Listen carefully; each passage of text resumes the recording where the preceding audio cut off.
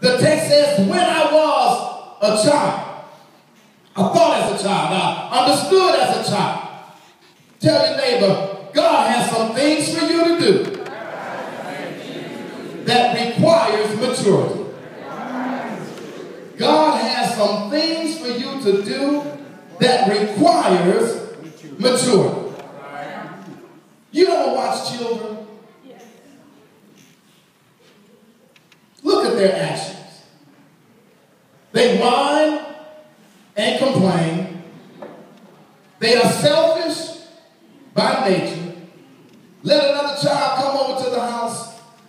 They can have toys with dust on them. But if that other child picks up that child, mine!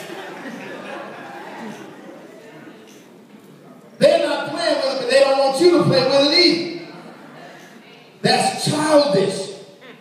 They're childish by nature.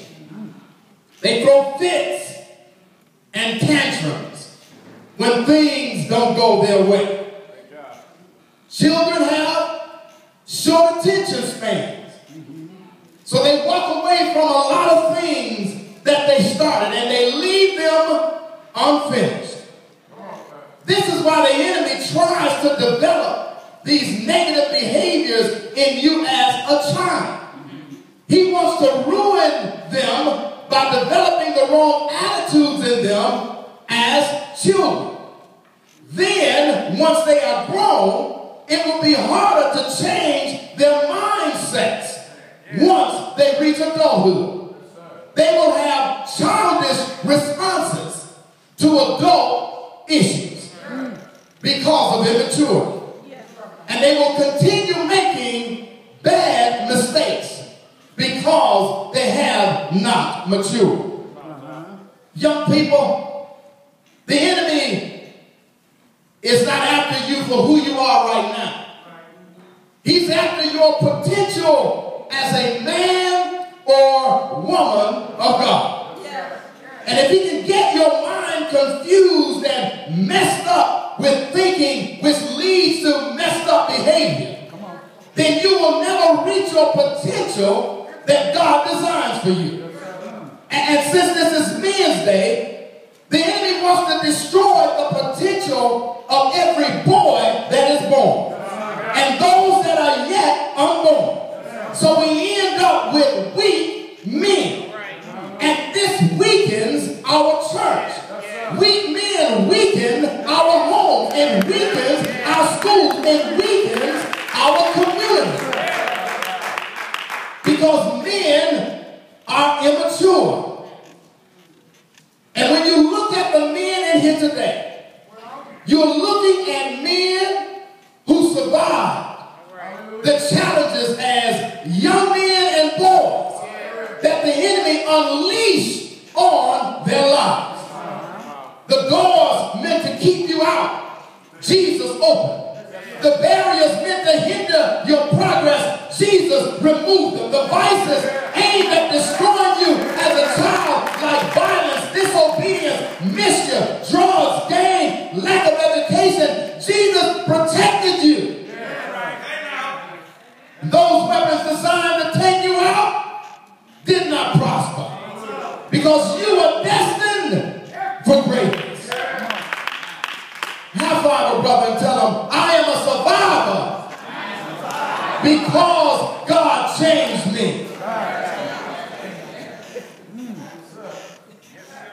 We are survivors because he changed me. And now I want you to look at the boys that are in this room, the young men that are in this room. The enemy is after them. He's challenging them on every side.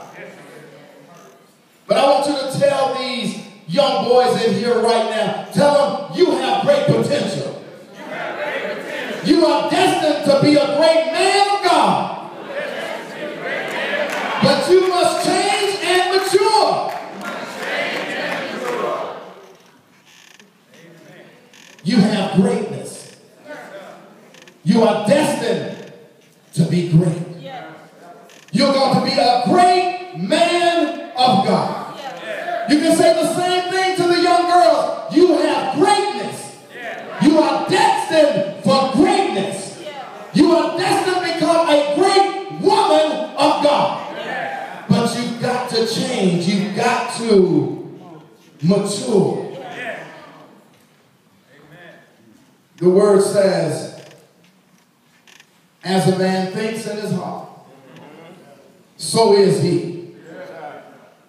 And you move towards the direction of your thoughts. And that's why God had to change us. From a child to an adult. Our minds had to be transformed. Because there's a new level of authority that comes with godly wisdom and maturity. See, the word reveals truth. And truth gives you power to make informed decisions.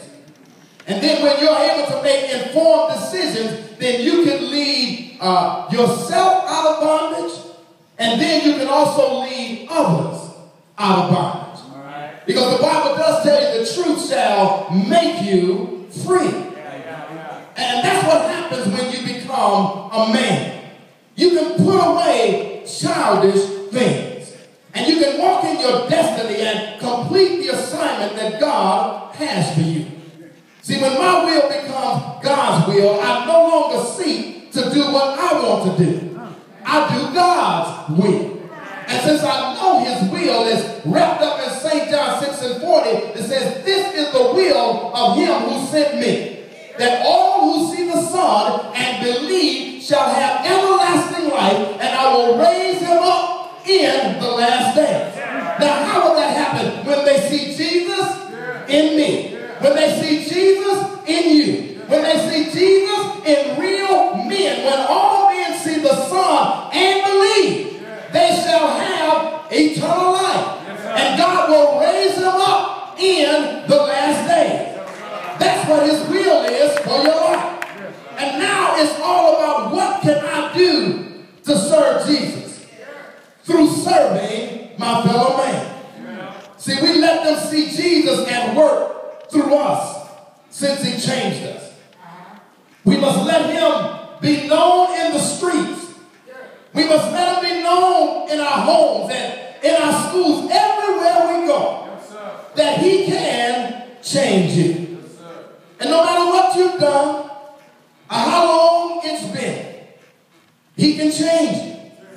And he will cause you to mature and put away childish things. I've seen 50-year-old men change. I've seen 30-year-old men change. I've seen 60-year-old men change. I've seen 75-year-old folk change. It's never too late to change.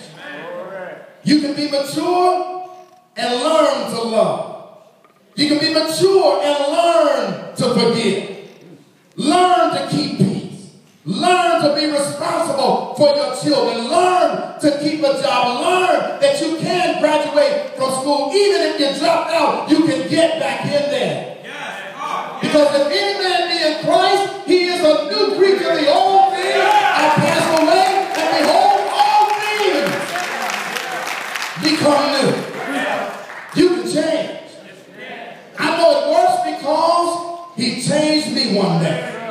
He brought me out of darkness so I can relate my experience of being changed and delivered to someone that's still struggling in bondage.